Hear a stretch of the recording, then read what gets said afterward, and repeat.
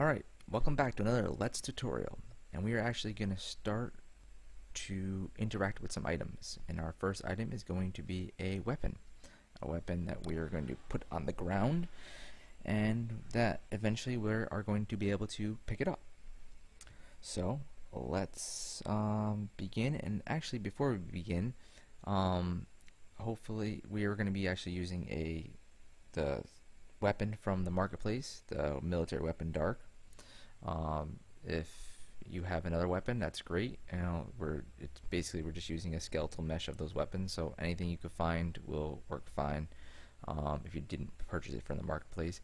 But if you did and you want to add it to your project, just go to the Epic Games launcher and go to library and add your weapon to your project. Alright, so now we're going to actually right click. We're going to add a folder, and we're going to call this pickups. This is going to be everything that we can pick up. And we can go into here, and we're going to right click it, and we're going to add a blueprint class, an actor. And this is going to be called we're going to call this our weapon pickups. Alright. Now if we double click this, what we're going to do in here is we're going to add a skeleton mesh, skeletal mesh, and then make sure you click. You don't want to like have this highlighted and then add another component. Just click off of it, then add a component, sphere collision. All right, and this is our sphere collision. This is going to actually be how we interact with the item, like how close we can be to actually interact with it. And this is going to be we're going to set this at 150 radius. Alright, so it got larger, and then we're going to actually add another one here. We're going to call this widget. Alright, so we have our skeletal mesh. Alright, now this blueprint we created is a parent blueprint and a parent class, and we're actually going to store these three things in here with really nothing. And but now when I show you that we actually, when we go over here and we right click this, our weapon pickups, and we create child, and we can call this our weapon pickups underscore rifle. This will be our rifle underscore child. Again, these naming conventions are these are naming conventions, so however you want to name them, it's really up to you. I named it this way so we can we know exactly what it is when we reference back to it. And as you get better, you won't have to maybe add so much to it. So anyways, double click, go into that, and now if you see, these are inherited from the parent class. This is your skeletal mesh. It doesn't have anything in it, but your sphere, it still stays at the 150. And we actually want to go to go back to your the main one, and we want the sphere, we want to actually we want to have it, it's hidden in game, but we want to be able to see it when we go into game. So click that right there, and then we're going to go back to our weapon child, and then as you can see, it's off. Alright, so now we can go into our widget class, and at the moment we don't have a widget class, so we're actually going to create our widget. And this is going to be our when we enter the collision area, it's going to pop up with the name of the rifle. Basically just going to say rifle, so it knows that you can interact with this item. Alright, so we're going to go over to here. We can go down to user interface, widget blueprint, and let's call this rifle UI. Now we can double click on this, and we'll give this a custom size of 150 by 70. Alright, now what we can do is zoom in. Let's go to our text,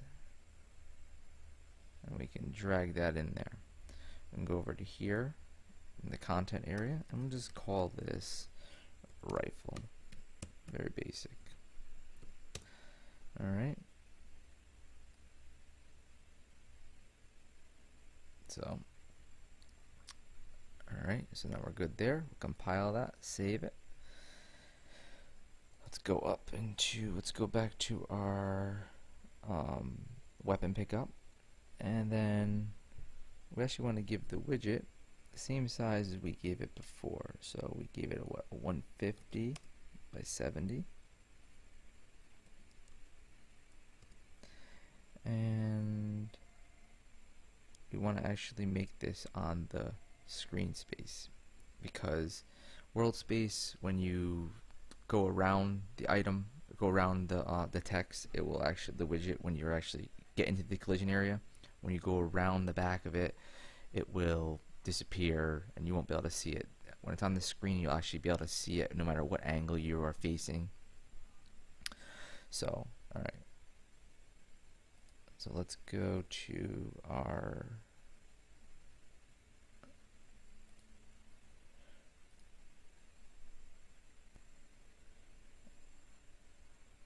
alright, in our weapon pickups, we want to actually go down here and we want to go back to rendering, and we have to unclick this, hidden in game. Oh no, actually visible. We have to have unclicked. That is so we can actually use the blueprint to actually make it visible. If we have this clicked, it'll just be visible once we start the game, once we drag this item onto our level. Alright, so now, alright, this is done. We don't need to worry about this. Exit that out. We have our weapon pickups, and what we need to do is come over here into our weapon pickup rifle child. We want to go to the widget class and give that the rifle UI. Alright, so we can actually go back to weapon pickups, and we actually probably want to drag this up just a little bit. Alright, so now we'll compile, we'll save. What we can do is we can drag in our weapon just to give you an idea, show you everything. Alright, now if we go into game right now, nothing will really happen. Oh, where is our, did we actually, that makes no sense. Alright, sorry about that. It just escape out. What I must have done is I did not add the skeletal mesh. So in your weapons pickup child, just go to your mesh and add your assault rifle. Again, any of these mistakes, us being, you know, new at this, there's nothing wrong with it. Alright, compile, save. Now when I drag it out, well, it's actually already there. Don't even need to drag it out again. So when I go up to it, you can see our sphere radius. It's there, nothing is happening. But now we want to set this up. Escape out, go into our weapon pickups. We're going to go into the event graph. Alright, we're going to delete this out. And we are going to click on sphere, and we're going to add a component begin overlap. This will actually make our character, when he overlaps the sphere, and then you want a component end overlap. When he overlaps the sphere, it will, you'll be able to interact with the item. You know, at first we're just going to have some simple text pop up. So we can drag up here and we can cast to my TPS character. Alright, you can just control W, and that will duplicate it, and you can put that over here. We can connect that, and then we want to connect this to other actor. And this is basically letting the sphere interact with us, our character. and then we can drag off set visibility. Actually, before I do that, I want to actually show you something quick. So we can use a print string. Oops. Print string. Control W this. And then drag this here. And then we can say can pick up. And here we'll just type can. Alright, so we compile, save, and we go into game. This will show you that, you know, as we enter it, can pick up, can pick up, can. Alright, so now it lets us know that we actually, you know, we're in the area. It's, you know, everything's working. If we, you know, set it up to hit F to pick up or whatever we do afterwards, you know, that will work. But now we actually want to set our widget to pop up. So escape out, go back into our weapon pickups blueprint, and then we can keep this print string. We can actually drag off and just say set visibility widget. Alright,